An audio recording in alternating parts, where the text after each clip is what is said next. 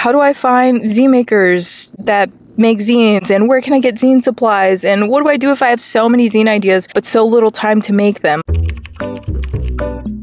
Hello, welcome back to my channel, and if you're new here and you don't know who I am, I'm just Brie. I'm just some girl on the internet that likes to share my zines and things I know about zines, and if you don't know what zines are, they're just magazines you make yourself, but unlike traditional magazines, they're cheap to make, DIY, so they tend to be more arts and crafts coded rather than professionally produced, and they're all about expressing yourself, sharing information in an accessible way, and having fun. So it's 2020, and it's not 2020, what the heck? It's 2024, and you're inspired to create these little things called zines that you learned about last year, and you don't know where to start. You're like, how do I find zine makers that make zines, and where can I get zine supplies, and what do I do if I have so many zine ideas but so little time to make them? Well, don't freak out. I'm here to help you, and I want to share exactly what I'd do if I started making zines for the very first time. These are some of the things that I just wish I knew when I started making zines 6 years ago, and you guys, this is just my advice. This is not like a one-size-fits-all kind of thing. I know everybody's different, but these are just 5 things that I wish that I knew. One of the biggest problems I faced when I first started making zines 6 years ago was gatekeeping. This is when people know a lot of information about a certain thing, but instead of sharing that information with you, they'll just hoard all of it for themselves. I don't know why people, actually, you know what? I have a theory of why people do this. I think they just want to feel special, and they don't really like when people get up in their special interests or something. I don't know. That's just my idea of it, because why else would you keep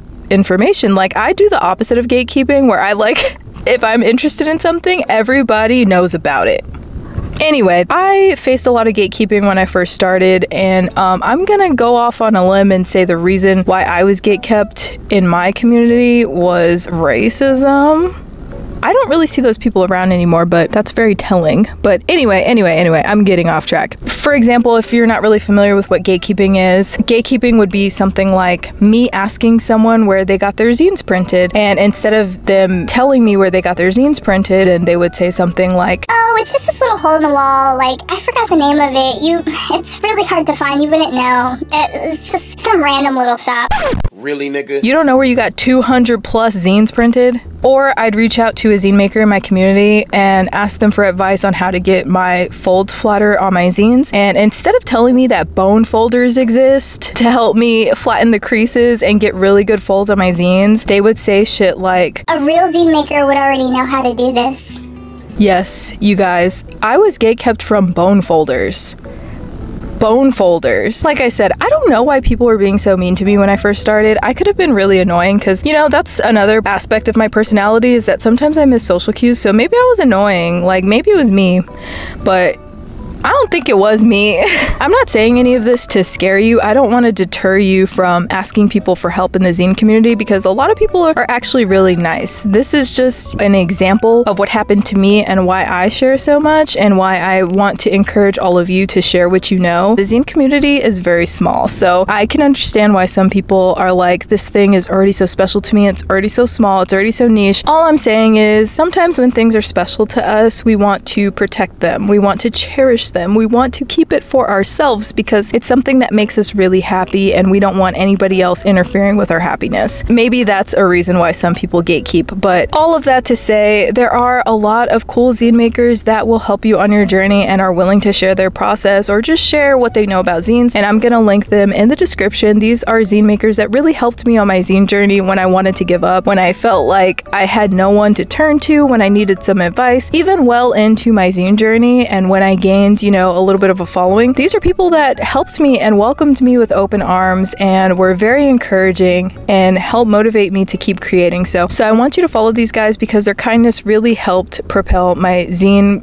journey, and I think they will help you too. So look in the description for these zine makers that I'm going to list, and this is all a preface or an intro to my first tip that I would give you guys. So the first thing I would tell you to do as a zine maker, a new zine maker in 2024, is to follow a lot of zine makers. You can start with the mutuals that I listed down in the description. You can start by following them if you want. Other ways that you can find zine makers online is by exploring the zine hashtags on Instagram and TikTok. You can also just search through YouTube and find zine creators on there, and then just subscribe to their channels. By following other zine makers and befriending them, I think it really opens up the zine community and helps encourage us all to share our creative process with each other. If you're excited about zines, just imagine the zine makers you come across online. They're just as excited about zine making as you are, so when you end up befriending them and becoming mutuals with them, I think it really inspires people to fight against gatekeeping. I'm not saying that everyone should share every single minute detail about their zine process. I don't even do that. That's exhausting. Building community with each other is so important because surrounding ourselves with like-minded people really helps motivate each other to keep doing our thing without even realizing it. Follow people that make zines and just see their daily life, see life through their eyes. It really inspires me.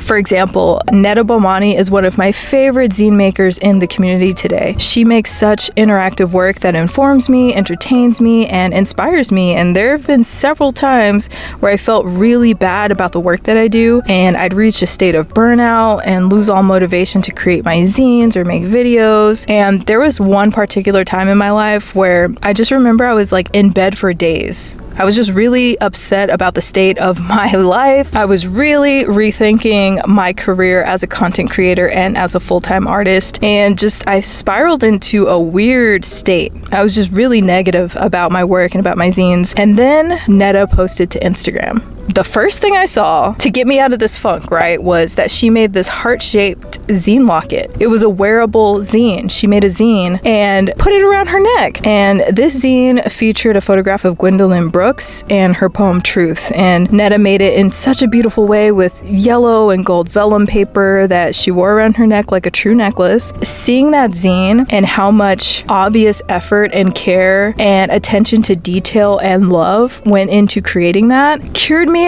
out of my funk in a way that I don't think any medicine ever could. I was so in love with this piece that Neta created, and I felt like it really helped me regain a sense of purpose in my own work. Seeing her work reminded me that I love what I do. I love making zines. I love paper crafts, and the reaction, that visceral admiration that I had for Neta and her post and her work was something that reignited that in me. I was like, oh, I want people to see my work and feel that too. So what I'm trying to say is that Neta and other artists like me and you have really no idea how much of an impact we have on other people's lives without even realizing it. It's not that we actively try all the time. Sometimes we're just sharing our life. Sometimes we're just sharing our zines. And you'd be amazed how many times people have told me that they were inspired by something silly I did. Like something that I thought was just me goofing around has changed and inspired people, and that's what Neta did for me. Like, I don't know if maybe that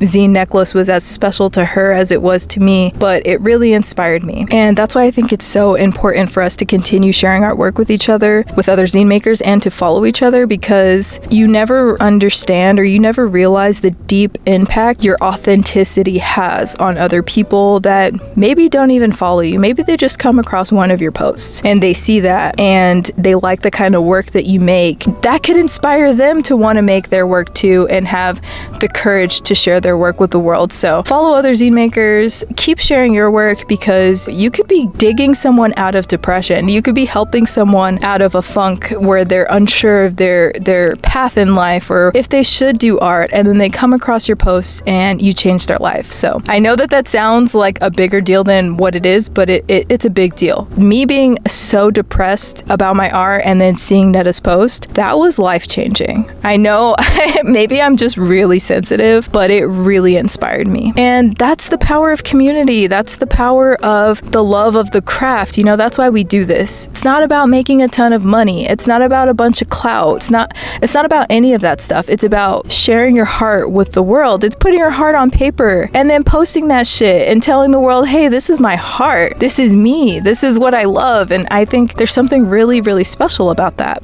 Okay, moving on. And yes, I just want to say I am in my car because I was craving a Baja Blast from Taco Bell, and I did have this time to make this video, so I'm sitting in my car. Yes, I am. Okay. Anyway, on to tip number 2 if I were to start making zines for the very first time in 2024, and that is I would take my ass to the dollar store. I just want to remind everybody that you don't need fancy tools or equipment to make a zine. You don't. You could get every single thing you need to make a zine at the dollar store. Every single thing. Let me say that again. You can get every single thing you need to make a zine at the dollar store. Everybody's dollar store is different, obviously. This is the dollar store that I go to. It's called the Dollar Tree, and these stores have very extensive craft sections. I don't think many people know about it, so I need you guys to see this. You can find so many things here to make your zine, and that's saying for mini zines, folio zines, art book style kind of zines. If you want to be really simple with it or really extravagant with it, you can find everything at the dollar store. And tip number 3 for what I would do if I was a brand new zine maker starting to make zines for the very first time in 2024, that is I would keep a journal for all of my zine ideas.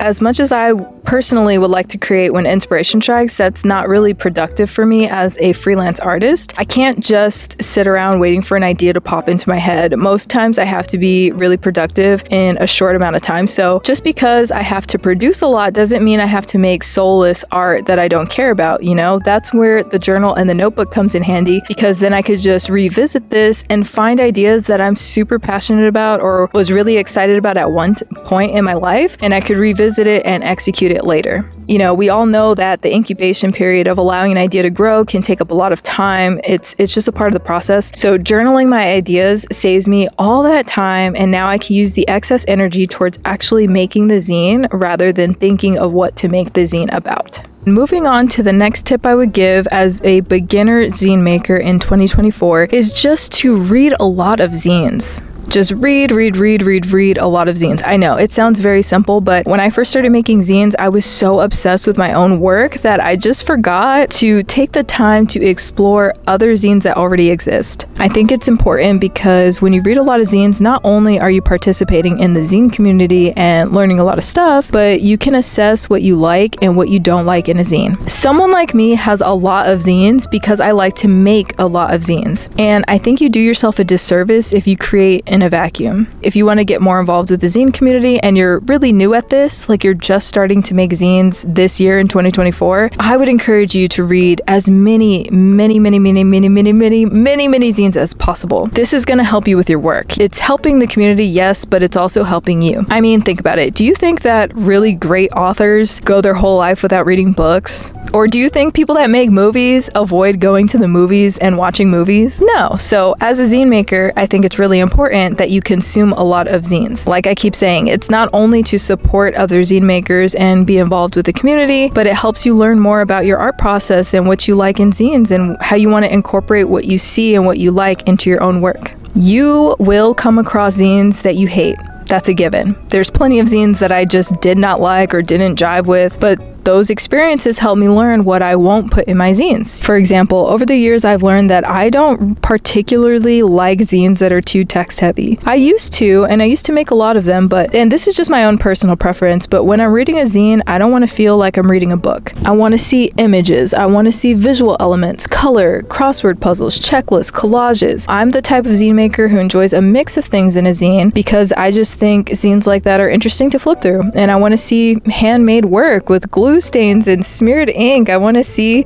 janky ass zines, you know? That's just what I like. And because I like to consume and read zines that are equal parts text to images and have a good balance of seeing a picture and reading a poem or reading a journal entry, I tend to make my zines like that. If you're familiar with my work, you know that a lot of my zines are made in an arts and crafts kind of way. They're really messy. They have a lot of like whiteout marks and crossed out words because I make a lot of mistakes. So I like my zines to look like a human made them. And this is not me shading other types of zines. There are so many types of zines out there, and that's why I think it's important to read a lot of them, because then you'll find your groove, you'll find what you like I did, and start making your zines just like the ones that you like to read. Other people love zines that are primarily filled with text, and that's okay too. So those who read text-heavy zines will probably be inspired by them and make their own zines that are filled mostly with text. No genre of zine is better than the other. There are just lots of them, and everybody's different. And I like to think of zine genres as like going into a library. You go into a library and there's like a young adult section, there's a fiction section, there's a historical section. It's the same thing with zines. There are informational zines, fan zines, zines. They're just all different types. So I think you should really just expand your knowledge, expand your readings of zines, and just find your taste. That's all. You can't find your taste unless you consume and read a lot of zines. So just start reading a lot of zines. And if you're like, okay, but how do I do that? You can visit your local library, because a lot of libraries now are starting to have zine collections. But if you can't find them at your library, try checking out a small bookstore, like a local bookshop, a small mom and pop bookstore, or you can try a record shop. A lot of record shops have zines too. And if you can't find anything in your community locally, look online. There are a lot of zine archives where you can read PDFs of zines for free. I'll link my favorite one in the description, where you can read a bunch of zines. There's a lot of zines that are just available at your fingertips. There's really no excuse not to read zines. So look in the link in the description look for the link in the description for the zine archive that I'm gonna link. Oh my gosh, I'm saying link a lot. Oh my god, okay. You can follow zine makers online and read their zines directly by DMing them, or purchasing their zines, or offering up a trade, or you can, look at that link in my description. And since we're talking about making your own zines, that leads me into my final bit of advice of what I would give a new zine maker starting to make zines for the very first time in 2024, and that is to make zines for yourself and not for the algorithm. I know this is cliche advice, but it's true. And this is coming from a zine maker that has been making zines for a while and has experienced what it's like to make zines before the algorithm. Or at least maybe the algorithm was there, but I just wasn't aware of it. I don't know. Was the algorithming back in 2016, 2017? I don't know. This is cliche advice, but it's advice I would give over and over and over again. And I mean it. I'm serious right now.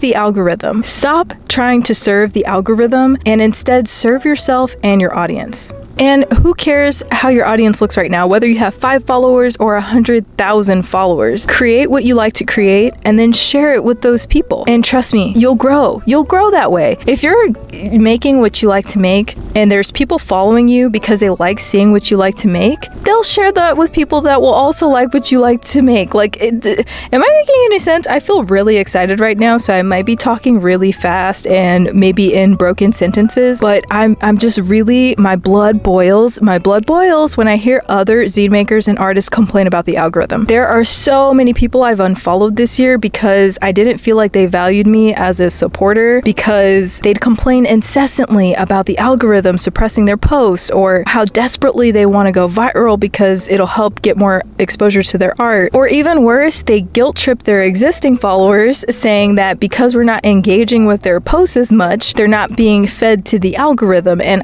this could be a hot take. This could be a controversial take. So don't come at me as if I wasn't once that kind of person, because I'm saying this as somebody that used to be that annoying person that complains about the algorithm. I used to do that. And sometimes it is annoying because we do need the algorithm. But what I'm trying to say is, when you bitch about the algorithm instead of nurturing the audience that already exists in your life, it can make them feel as if they don't matter, and that all your desperate attempts to search for support outside of them can come across as superficial clout chasing. Don't get me wrong, going viral is awesome and it can bring a lot of people to your page, but what I've learned over the years from going viral a lot of times is to not chase that high and instead try to connect deeper with your audience. And when I say audience, I mean the people that already follow you, that are already with you, that have been with you throughout the years or however long. I've gone viral for things that have nothing to do with my art, and then people come to my page expecting more of whatever that post was, and then they get disappointed when I'm just posting about zines all day. What you want to have are followers that are, okay, I can only speak from personal experience, right? Because this is the advice I'm giving that may or may not help you. But I find that I want people to follow me not for short-lived entertainment that they're gonna see and swipe away and then forget all about me. I want people that are wanting to follow me because they want to see my creative journey, or they just want to see my life journey, and they want to see my posts about my zines, and they want to know what inspired me to make my work, you know? I want people like that in my circle rather than people that are just there and then just scroll.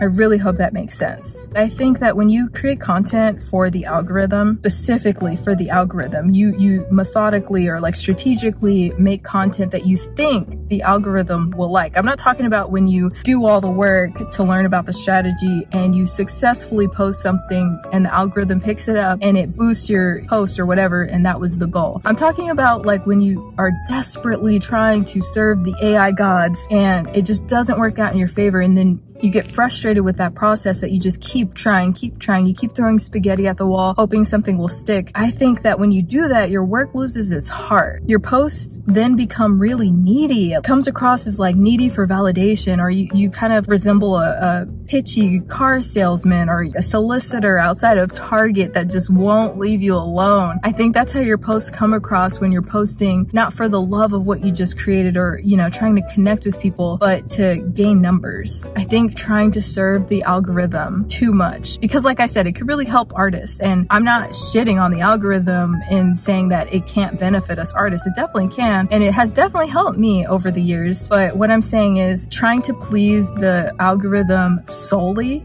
like just the algorithm, because you're chasing a certain amount of numbers or a certain amount of likes, I think that really hurts our art. And then in turn, it hurts our self-esteem. I don't want you to make art or zines specifically, because this is advice I would give you if you're just starting to make zines for the very first time in 2024. I don't want you to make your zines primarily to please the algorithm, because I think it will make your zines really shallow, and you know, you start carving away pieces and portions of yourself to fit a mold that is not real. The algorithm is faulty. They're giving you what you think you may like, and sometimes it's hit or miss. And a lot of times for me, it's miss. I get a lot of stuff in my feed that I don't want to see, and then I have to actively search for the people that I want to see more in order to see their work. So stop getting so wrapped up in the algorithm. I know it's easier said than done, especially if you have a business and art is your job. I know. I just want to help you reclaim your sanity as someone that has fallen into that algorithm trap so many times when I first started making art and sharing my zines. I remember the very first time I went viral back in 2020 or 2021, I can't remember when it was, but I ended up burning myself out trying to recreate viral worthy content. What ended up happening to me is that I was trying to make the same viral content over and over again instead of exploring myself deeper, instead of experimenting more with my work. I was trying to make stuff that I knew that the algorithm already liked because it told me that it did. This one post went viral. I saw it go viral with my own 2 eyes, and now I'm trying to create more content to match that because that's what I know people like. That hurt my art so bad. I became so annoying. I was posting way too much because I loved that serotonin boost of the algorithm pushing my videos out. It wasn't until I got sick, like literally I got sick. I got physically sick with COVID, and so I was forced to stop posting. I was forced to rest because I was posting so much, guys. Back in 2020, I was posting like 4 or 5 times a day because I was trying to make viral content for the algorithm, and it was making me sick. And then I got sick with COVID. And when I say sick, I meant mentally. Like I was kind of losing my mind a little bit. Then I got COVID, and then I was out for like a month. I had to just rest. And that forced me to take a step back and start reevaluating how I approach the algorithm in tandem with my art. It made me think about what I want as an artist. I want to use the algorithm for good. If the algorithm is going to pick up anything, I want it to pick up the stuff that I actually care about, the stuff that I actually like making. I want to make weird stuff. I want to make different zine formats. I want to explore zines and paper crafts that entertain me and make me laugh. So that's what I started doing. I started making zines for me again instead of for the algorithm. And did my videos consistently go viral? No. they didn't. They didn't go as viral as they used to, but they were reaching people who align with my true self. And what's better than that? The algorithm will shave off the real you to serve this weird computer. Like, really? Sometimes, and I want you to know that the algorithm is helpful for us, but we shouldn't get too carried away with it. You know, we should take our power back from the algorithm. Sometimes I post a zine and it goes viral, and that's freaking awesome. But that's not the goal anymore. It used to be the goal, but the goal now is to express myself and to be authentic, and hopefully that'll draw people in that F with what I'm doing. That's the biggest piece of advice I would give you as a new zine maker in 2024, is just to make stuff that you like and then share it if you want to share it. Stop counting yourself out as a person, you know? Stop counting yourself out as a supporter of your work. Because when I think about my work, I'm like, I like my zines. I'm a supporter of my zines. I'm a fan of my zines. Before you think about if other people will like your work, ask yourself, do you even like it? Do you like your work? And if you do, that matters. You matter. You matter more than the algorithm says you do. I already know that there's gonna be some people that are gonna be like, well, Brie, That's easy for you to say because you have this many followers on Instagram or TikTok or whatever. I'm telling you from experience, y'all. Listen to me. Listen to me. Listen to me. Listen. Over the years, what I've learned that helped me keep loyal supporters is just to continue to post what I like. Having followers is great. That also doesn't always convert to the things that you think they may. Like, a lot of people, if they have a small business like me, they think having a lot of numbers and a lot of followers converts to a lot of sales. That could not be farther from the truth. You have to learn a lot about marketing. You have to learn a lot about strategy and business and all of that to make that work for you. Numbers at the end of the day are just that. They're numbers. And I want to connect with the people that I see commenting under my posts every day, the people that swipe up on my stories, the people that vote on my polls, the people that are in my zine club. I want to connect deeper with those instead of trying to find validation and likes and stuff beyond them. The algorithm consistently pushes out shit that is so random. And don't get me wrong, they have drawn in an audience for me, but then I lose a big chunk of that audience because they're not there for whatever I'm doing more consistently. You know, a lot of people have followed me thinking they were going to see stuff about my tattoos because one accidental video went viral of me talking about my tattoos, and they think I'm a tattoo content person, you know, and then they come to my page and they're just like, what the fuck is a Zine? While the algorithm can be great for us artists, I think it's only great if you're being as authentic as you can, because then the algorithm will one day push that stuff, and that's what you want to be pushed, right? All right, folks, I hope that some of these tips will help you on your zine journey. I think I was really cracked out on my Baja Blast, so I do apologize if I was talking pretty erratically. That's just me. I also kind of just talk erratically without the Baja Blast. Maybe I'm using the Baja Blast as an excuse, but just remember, I'm no expert on this stuff. I'm just your friend, and I'm just sharing the tips that I wish that I had when I first started making zines, you know, years back. Hopefully this helps you streamline your process and, you know, change your perspective on zine making. It shouldn't always be about having your zines go viral, and it shouldn't always be about making money from your zines. It should be about the love of the craft and making friendships in this community and helping other people express themselves just like you're able to express yourself. If you have some zine making advice that you would like to give newbie zine makers, please leave a comment. I think a lot of people do read the comments and it helps them out because